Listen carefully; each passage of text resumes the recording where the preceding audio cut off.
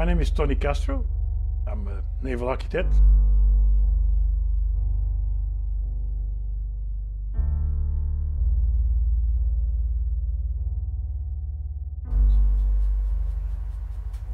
Well, I think what's special about it is not so much the project, but what we're going to create and what it's going to do with it.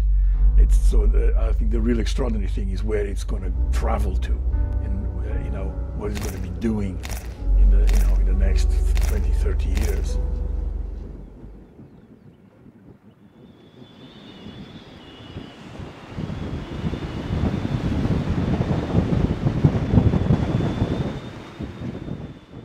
Skip is, if you like, he's one of these last adventurers. He's one of these people that in a real adventure, and also a varied one. He was a very well-known sailor and skipper, sailing around the world, winning, and of course he loves mountaineering as well. So he's a rare breed of people, honestly, and I really enjoy being with him because it's just a different kind of person.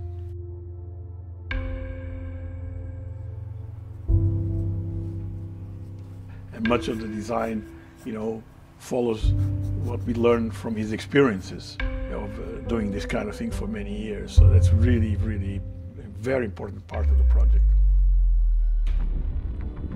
Well, Vinson of Antarctica, when you look at it from the dock, everybody who's seen the boat, they just say, wow, this is something very different.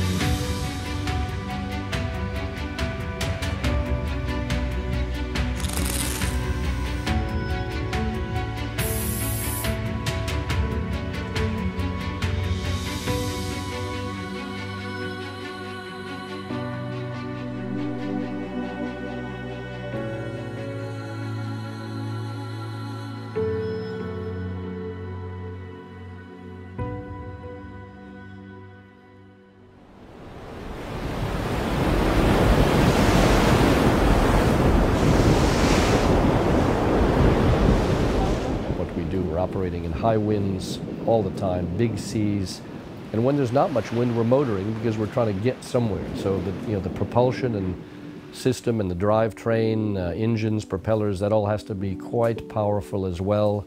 Because when the wind dies, we're sailing still, but motoring as well, motor sailing to get from A to B, because we have a job to do.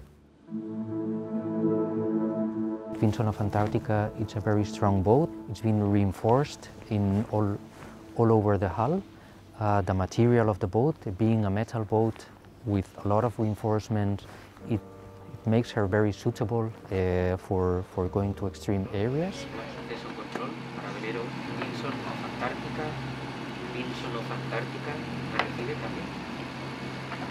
So the other very important part of the design of this boat is that all the machinery and all the systems are really well designed, and above all, very easy to maintain. So there's a very specific and big effort in taking care of this area of the design, and something that Skip is particularly keen on, because he's the one that has to be out there trying to fix it if something goes wrong. So both the choice of equipment, how it's located in the boat, the amount of space you have around it to maintain it properly. It all things discussed very, very thoroughly on this boat. Have everything on the deck in terms of the winches, furling systems and all that to manage the sails are all manual still, which is quite extraordinary for a boat of this size. Usually when you get to this size, the sails become so big you are obliged to have electric hydraulic systems to trim and ease the sails. Whereas this concept, compared to my boat, we've gone with 2 masts to break up the sail area to keep the sails a bit smaller so we can still maintain that manual system. I think it's very important. And also from the sail training perspective that we're going to do a lot of, I think, is, you don't want push-button technology. You actually want to have physicality involved of managing a boat, and that's why the square riggers were so good for cadets, because there's a lot of ropes, a lot of things to do, and you have to be physically fit to sail a boat like that. And this is sort of a mini version almost of a tall ship. Because we have a lot of ropes, a lot of rigging, but it's all very functional and all very logical. You can see what you're doing.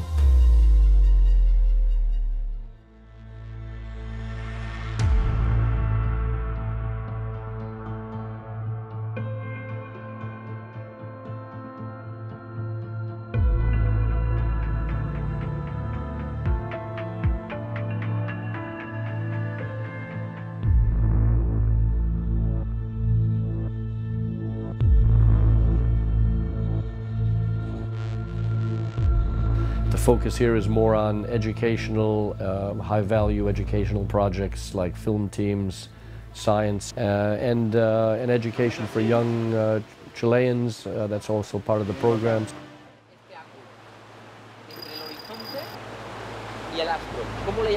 Some sail training and some motivational development for young sailors, because Nicholas has the sailing school in Port Williams, and we want to sort of extrapolate that into a bigger boat and wider experiences for these people. So this is sort of a I would say multifunctional vessel.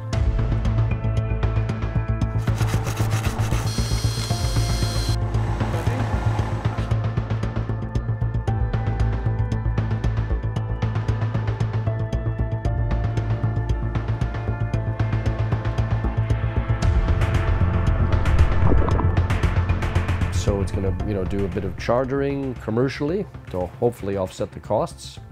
Some really good projects that we can be proud of in the educational genre, and some sail training as well.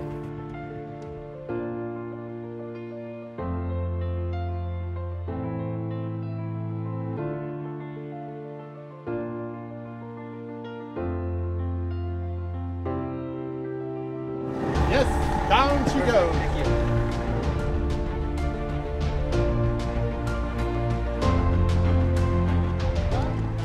So, and then we're going to be mainly focused in the far south, but the boat also has the ability to go up and down the Atlantic and operate in the Arctic as well if there's any interesting Arctic projects coming up.